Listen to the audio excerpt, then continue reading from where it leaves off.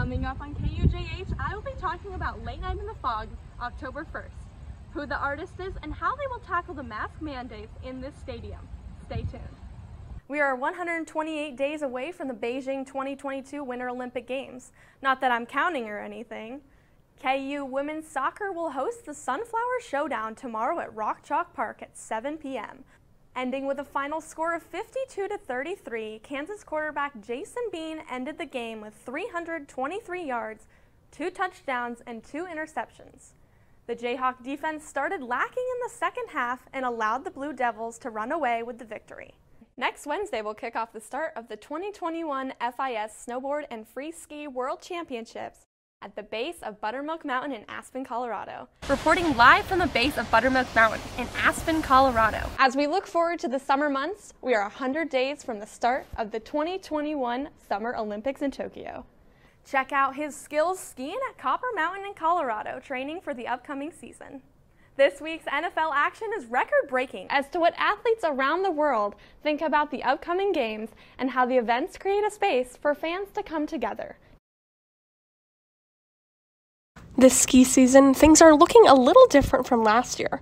While we are still in a pandemic, ski areas like Aspen Snowmass are finding new ways to keep skiers happy and healthy while still enjoying their ski vacations.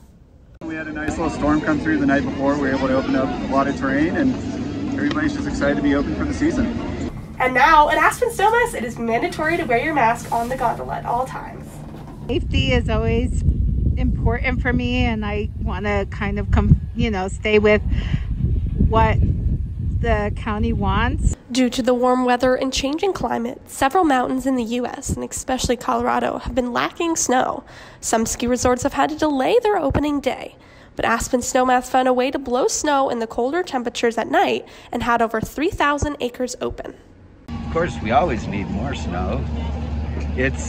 I wish I had newer and sharper skis, but it's still fun regardless of the actual conditions. Despite the lack of snow, locals and visitors in Aspen were happy that the mountain opened on time. Exciting week as KU kicks off the start of Kansas men's and women's basketball this Friday with the 37th annual Late Night in the Fog. Basketball is back, and so are the fans.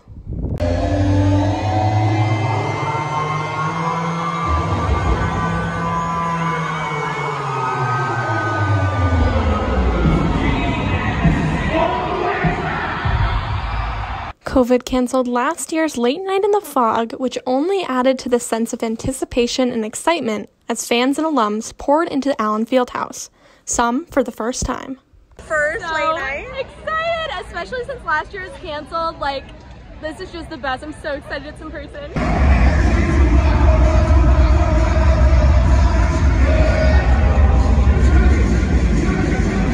Run DMC was this year's featured artist. Some dedicated alums covering some distance to be part of the party. We drove here from Denver this morning. We woke up at 6:30 a.m. We're super pumped. I haven't been here in 2 years, so we're very excited post-COVID. Actor and Jayhawk alum Rob Riggle hosted the event, returning to Allen Fieldhouse, where he used to watch basketball as a student. And while some in attendance are focused on the fun, others are here to get a sneak peek of what's in store for KU basketball. I think the best part about it is, we're back to somewhat of normalcy. Everyone gets to be a sellout crowd here and hopefully see the #1 team in the country. Both the women's and the men's teams showed off their skills, scrimmaging with teammates, even demonstrating off-the-court skills, dancing with the Spirit team, and having fun with their moves. I am here at the Lawrence Art in the Park Festival. This is an annual event that has been happening since 1964. There are local artists, live music, and food vendors. This event is located on South Park in Massachusetts Street. Lawrence native, who grew up attending the festival, reflects on how art in the park has been special for his family. Now, as he makes jewelry with his daughter, he hopes to keep the family business and tradition going for years to come. Great way for us to collaborate and do something together, something creative together.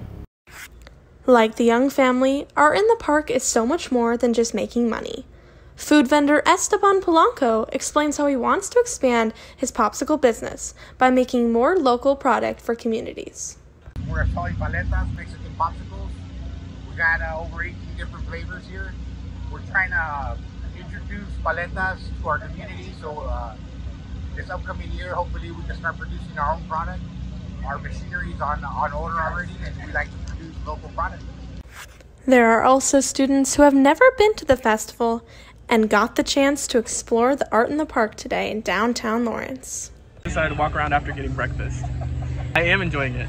I've seen a lot of cool things already. This is Madison Osberger-Low reporting for KUJH.